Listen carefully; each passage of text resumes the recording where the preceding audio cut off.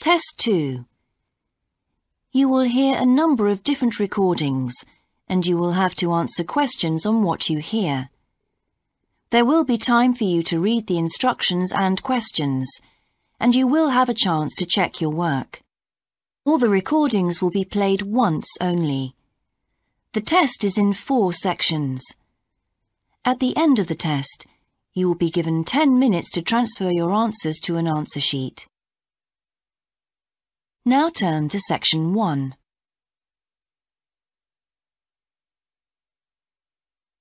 Section 1. You will hear a conversation between a representative of an insurance company and a customer. First, you have some time to look at questions 1 to 3.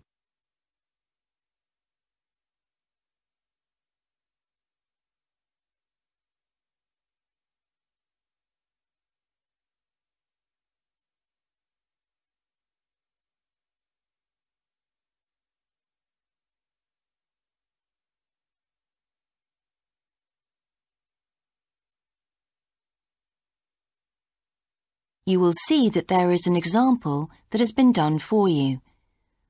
On this occasion only, the conversation relating to this will be played first. Good morning, Total Insurance. Judy speaking. How may I help you? I recently shipped my belongings from overseas back here to Australia, and I took out insurance with your company.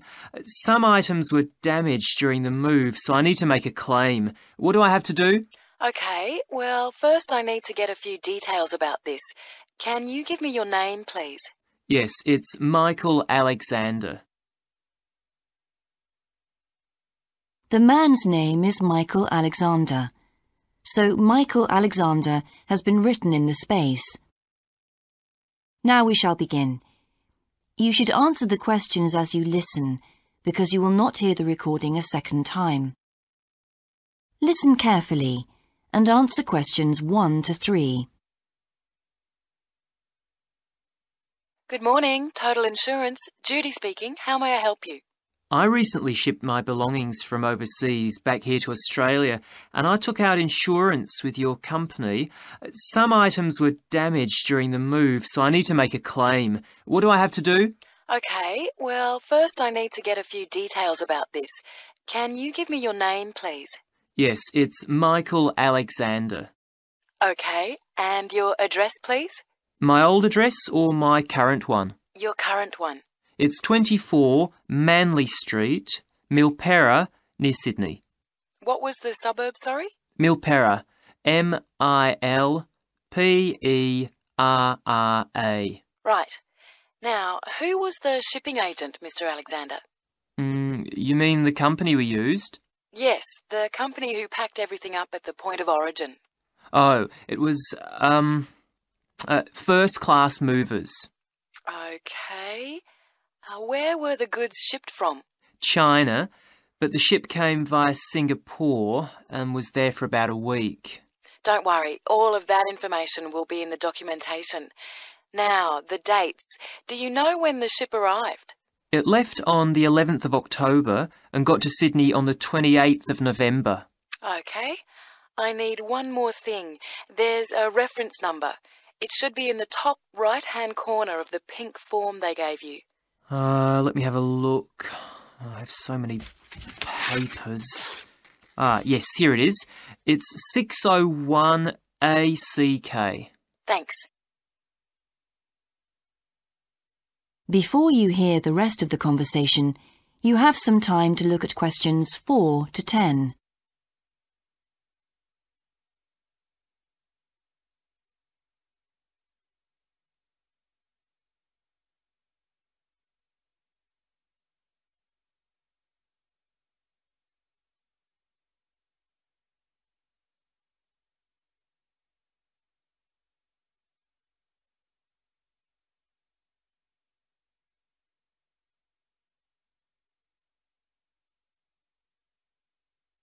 Now listen and answer questions 4 to 10. I need to take down a few details of the actual damage over the phone before you put in a full report. Can you tell me how many items were damaged and what the damage was? Yes, well, 4 things actually. I'll start with the big things.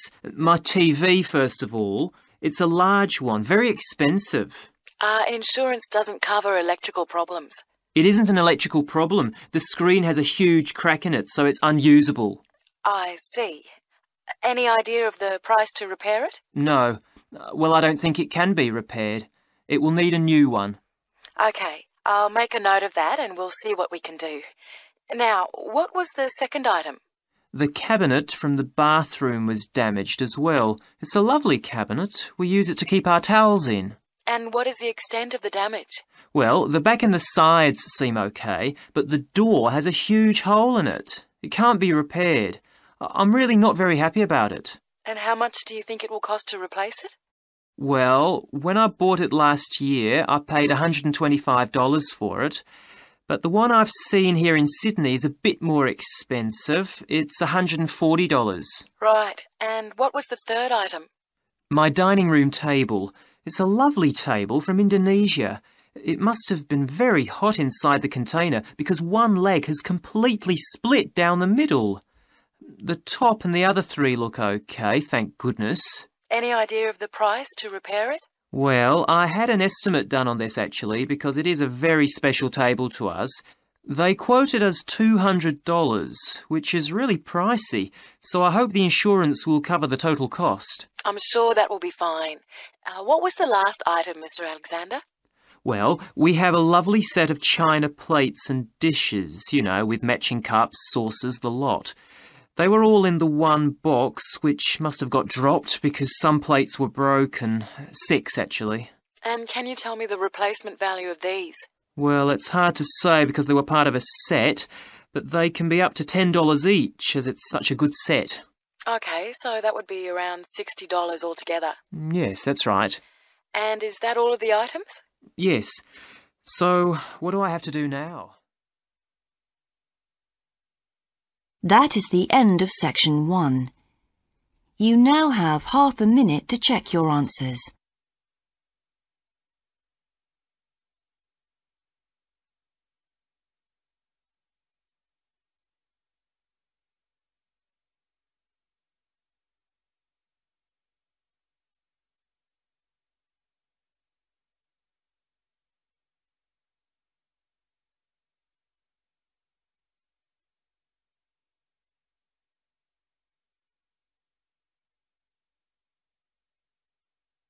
Now turn to section 2.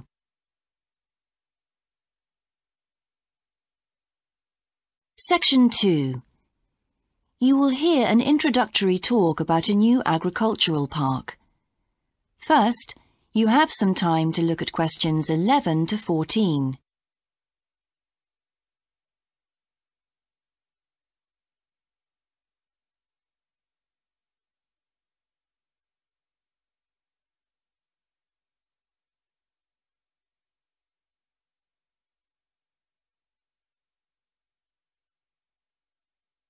Now listen carefully and answer questions 11 to 14. Welcome to Greenvale Agricultural Park. As you know, we've only been open a week, so you're amongst our first visitors. We have lots of fascinating indoor and outdoor exhibits on our huge complex, spreading hundreds of hectares. Our remit is to give educational opportunities to the wider public, as well as to offer research sites for a wide variety of agriculturists and other scientists. Let's start by seeing what there is to do. As you can see here on our giant wall plan, we are now situated in the reception block here. As you walk out of the main door into the park, there's a path you can follow. If you follow this route, you'll immediately come into the rare breeds section, where we keep a wide variety of animals, which I shall be telling you a little more about later. Next to this, moving east, is the large grazing area for the rare breeds. Then further east, in the largest section of our park, is the forest area. South of the grazing area, and in fact just next to the reception block, is our experimental crop area. In the middle of the park, this circular area, is our lake. These two small rectangular shapes here are the fish farms where we rear fish for sale. To the east of those is the marsh area, which attracts a great many migrant birds. In the southeastern corner, beyond the marsh, is our market garden area, growing vegetables and flowers. Before you hear the rest of the talk, you have some time to look at questions 15 to 20.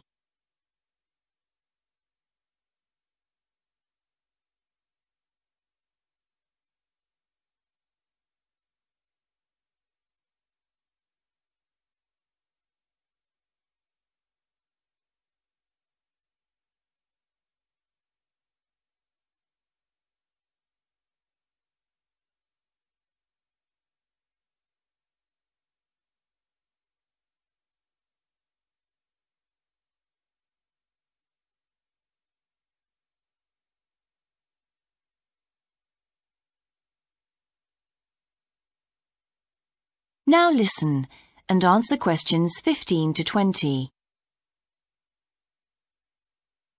All these areas can be visited by the general public for almost all the year. Although, please take note of the large signs at the entrance to each area, which tell you when certain areas are being used for particular controlled experiments and are therefore temporarily out of bounds to the public. You can see for yourself what a huge area the park covers, and a key question is always, how can we move around? Well, you have a choice of means, all environmentally friendly. Cars are banned in the park. We have bicycles, which you can hire behind the reception block here. The healthy ones of you can go on foot. And finally, there's our electric tram, powered from solar cells. You find more information about this at the front entrance. A good place to start on your tour is the rare breed section. We keep goats, sheep and hens and other kinds of poultry. We're also thinking of bringing in cows and horses, but we do not as yet have facilities for these bigger animals. The animals are fed in public twice a day and a short lecture given on their feeding habits and nutritional needs. These are very popular with the public, but of course we mustn't lose sight of the main purpose of having this section, not as such to preserve rare animals, but to maintain the diversity of breeds, to broaden the gene pool for agricultural development. Greenvale changes with the seasons, with different events happening at different times of the year. May will be perhaps our most spectacular month, with the arrival of the Canada geese, and when our fruit trees will be in full blossom. But there are interesting events on all year round. For example, John Havers, our expert fly fisherman, is currently giving displays on the lake. Each of the sections has its own seasonal calendar, and please consult the summary board at the main entrance. And the final section, as we return to the reception blocks, is the orchard. Do take time to browse round our shop. There's a wide selection of books on wildlife, some of them written by local authors, and the history of farming, including organic farming, something which the park will be diversifying into in the coming months. That is the end of section 2. You now have half a minute to check your answers.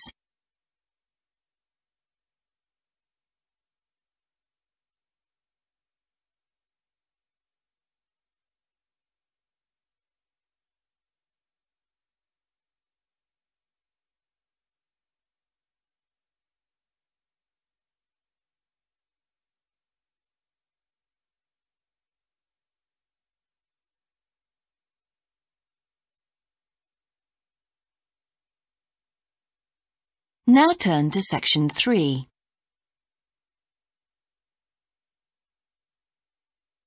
Section 3. You will hear part of a seminar in which a researcher called Grant Freeman discusses his work on Australian honeybees with a group of students. First, you have some time to look at questions 21 to 24.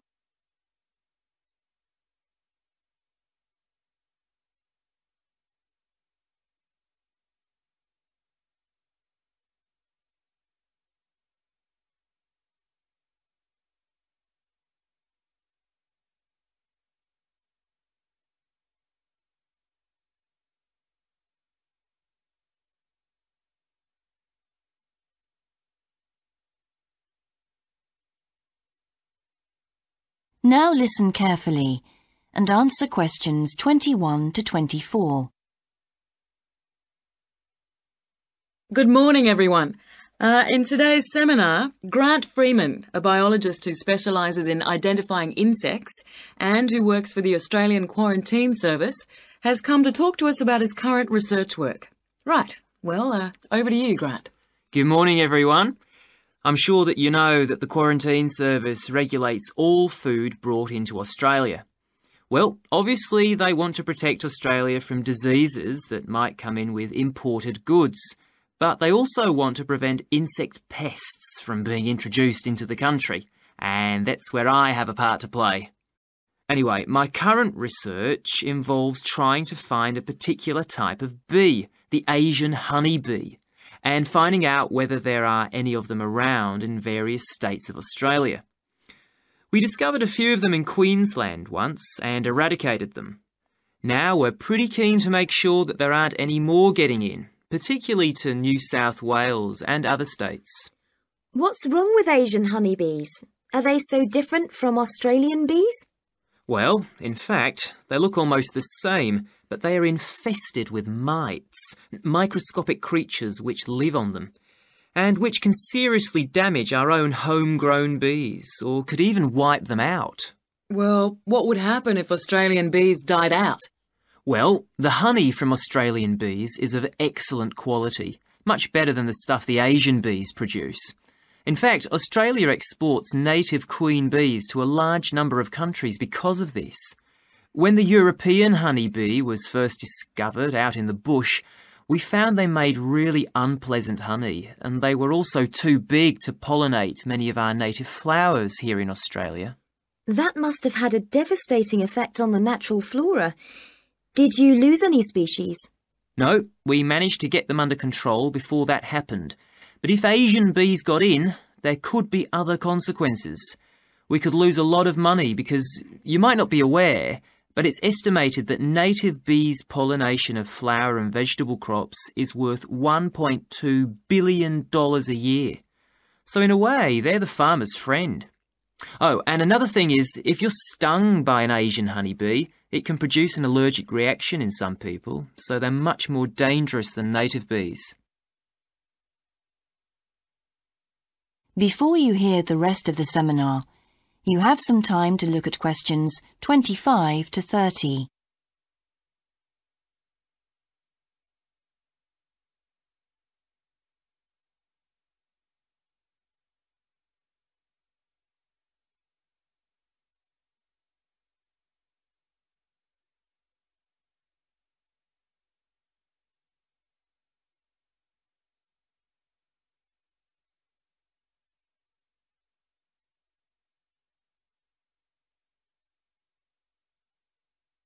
Now listen and answer questions 25 to 30.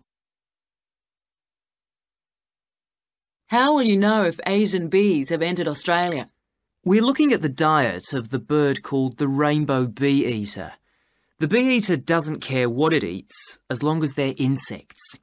But the interesting thing about this bird is that we are able to analyse exactly what it eats, and that's really helpful if we're looking for introduced insects. How come? Because insects have their skeletons outside their bodies, so the bee-eaters digest the meat from the inside. Then they bring up all the indigestible bits of skeleton, and of course the wings, in a pellet, a small ball of waste material which they cough up. That sounds a bit unpleasant. So how do you go about it? In the field, we track down the bee-eaters and find their favourite feeding spots, the places where the birds usually feed. It's here that we can find the pellets. We collect them up and take them back to the laboratory to examine the contents. How do you do that? The pellets are really hard, especially if they've been out in the sun for a few days. So, first of all, we treat them by adding water to moisten them and make them softer. Then we pull them apart under the microscope. Everything's all scrunched up, but we're looking for wings, so we just pull them all out and straighten them. Then we identify them to see if we can find any Asian bee wings. And how many have you found? So far, our research shows that Asian bees have not entered Australia in any number. It's a good result and much more reliable than trying to find live ones as evidence of introduced insects. Well, that's fascinating. Thank you, Grant, for those insights. I hope that you might inspire some of our students here to conduct some similar experiments. That is the end of section 3. You now have half a minute to check your answers.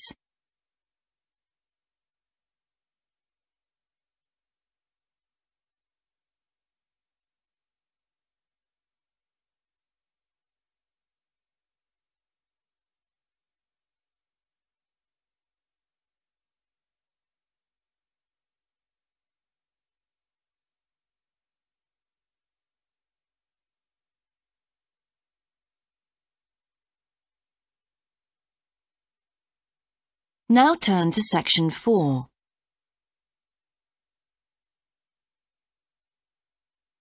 Section 4. You will hear a student called Shona giving a presentation on her research report. First, you have some time to look at questions 31 to 40.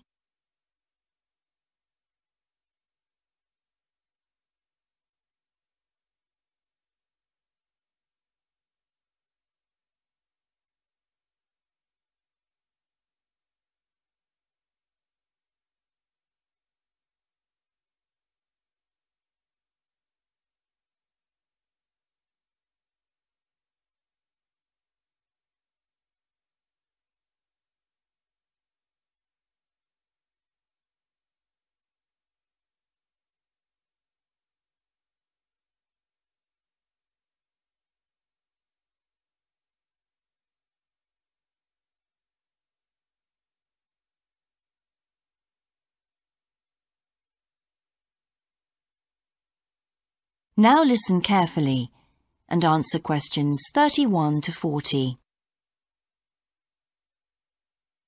I've been doing some research into what people in Britain think of doctors, the ones who work in general practice, the first call for medical care, and comparing this with the situation in a couple of other countries.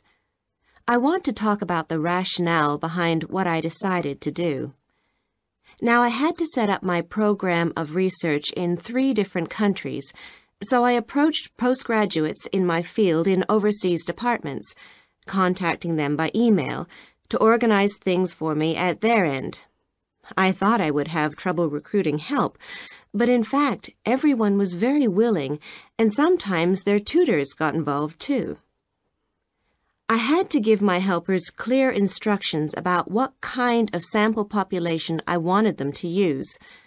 I decided that people under 18 should be excluded because most of them are students or looking for their first job. And also I decided at this stage just to focus on men who were in employment and set up something for people who didn't have jobs and for employed women later on as a separate investigation. I specifically wanted to do a questionnaire and interviews with a focus group. With the questionnaire, rather than limiting it to one specific point, I wanted to include as much variety as possible. I know questionnaires are a very controlled way to do things, but I thought I could do taped interviews later on to counteract the effects of this. And the focus group may also prove useful in future by targeting subjects I can easily return to, as the participants tend to be more involved. So I'm just collating the results now. At the moment, it looks as if in the UK, despite the fact that newspapers continually report that people are unhappy with medical care, in fact, it is mainly the 3rd level of care, which takes place in hospitals, that they are worried about. Government reforms have been proposed at all levels, and although their success is not guaranteed, long-term hospital care is in fact probably less of an issue than the media would have us believe. However, I've still got quite a bit of data to look at. Certainly, I will need to do more far-reaching research than I had anticipated in order to establish if people want extra medical staff invested in the community, or if they want care to revert to fewer but larger key medical units. The solution may well be something that can be easily implemented by those responsible in local government, with central government support, of course. This first stage has proved very valuable, though. I was surprised by how willing most of the subjects were to get involved in the project. I had expected some unwillingness to answer questions honestly, but I was taken aback and rather concerned that something I thought I'd set up very well didn't necessarily seem that way to everyone in my own department.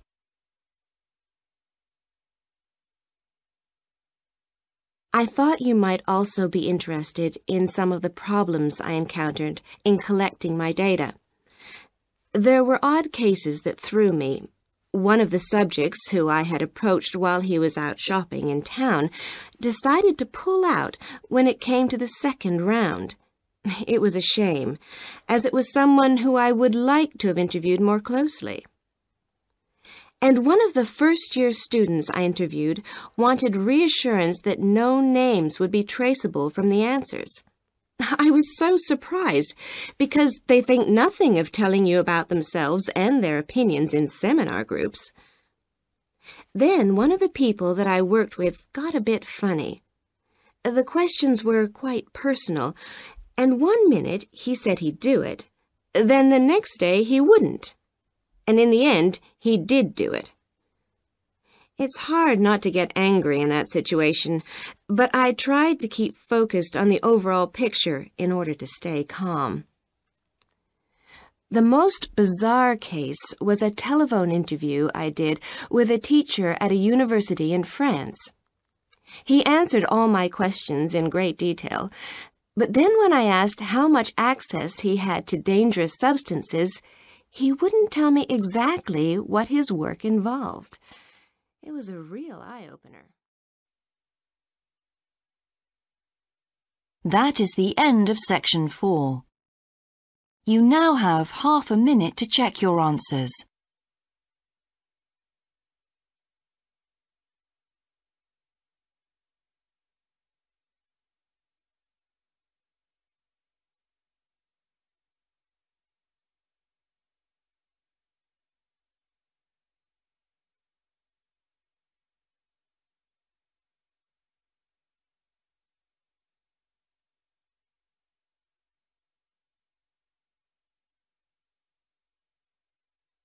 That is the end of the listening test.